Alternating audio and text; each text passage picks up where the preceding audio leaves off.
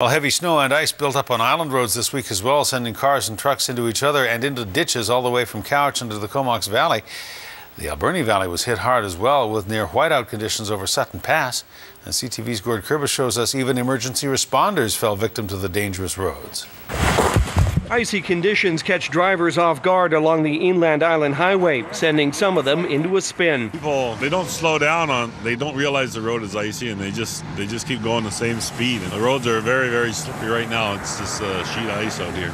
The roads appear clear, but driving too quickly sends several vehicles into ditches, including the driver of this pickup. You know, just a little average over the speed limit, you know, a couple kilometers, just like everyone kind of does on the road. So smashed window, a little bit damage to the roof, whatnot, you know. The driver and his passenger were headed for a day of boarding on Mount Washington. Instead, they got an early ride they weren't expecting. I thought it was actually kind of fun. It was like being in like a washing machine.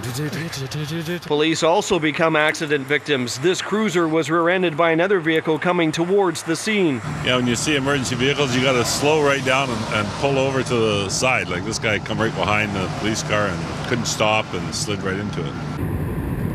It's not ice, but rather heavy snow, making for slow driving over the Alberni hump.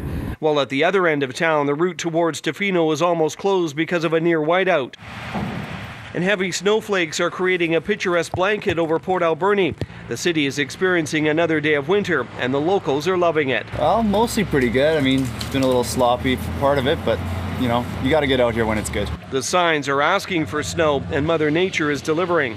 Oh, it's pretty. It's just dangerous. Kyle Madig is enjoying the snow, turning what's falling from the sky into a passenger for his pickup. I've just always wanted to put a snowman in the back of the truck, and I thought the fishing ought to be appropriate, seeing as we're fishing town. I came here last night, and a couple people were all pointing at the truck saying, "Oh my God, never seen a snowman in the box of the truck before." They're enjoying it while they can in Alberni, knowing that when the rain returns, the snow will be replaced by something far less enjoyable. Gord Kurbis, CTV News, Port Alberni.